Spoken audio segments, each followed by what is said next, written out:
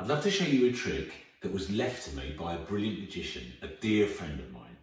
He left me a plastic wine glass, a lid, a pencil that you can use as a wand. Now you can use any coins, but I prefer gold and silver.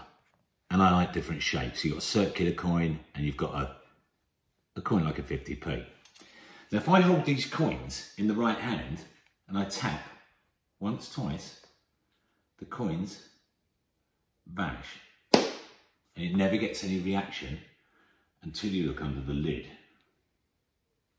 Now what I want you to do at home, I want you to concentrate on one of the coins, either gold or silver, gold or silver. And if I take the silver coin and place it in here, and the gold coin in here, just put the lid on. Now you won't be surprised to know that the majority of the world want the silver coin to vanish. They go for the gold £2 coin.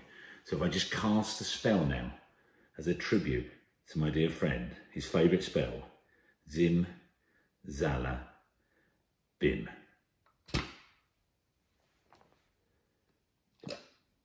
Inside the glass is one coin, the £2 coin.